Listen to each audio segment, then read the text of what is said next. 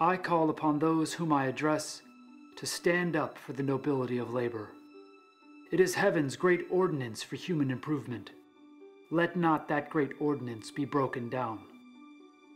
What do I say?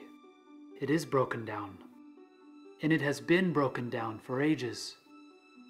Let it then be built up again, here, if anywhere, on these shores of a new world, of a new civilization. But how, I may be asked, is it broken down? Do not men toil, it may be said. They do indeed toil, but they too generally do it because they must.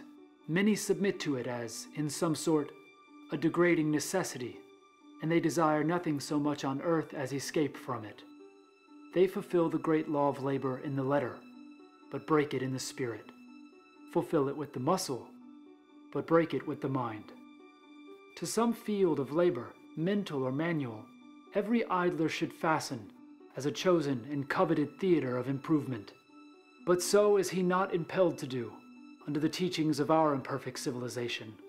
On the contrary, he sits down, folds his hands, and blesses himself in his idleness.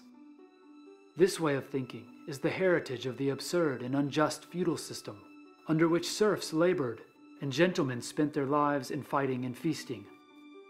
It is time that this opprobrium of toil were done away. Ashamed to toil art thou? Ashamed of thy dingy workshop and dusty labor field? Of thy hard hands, scarred with service more honorable than that of war?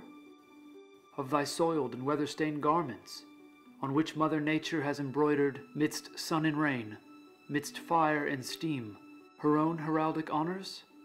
Ashamed of these tokens and titles, and envious of the flaunting robes of imbecile idleness and vanity?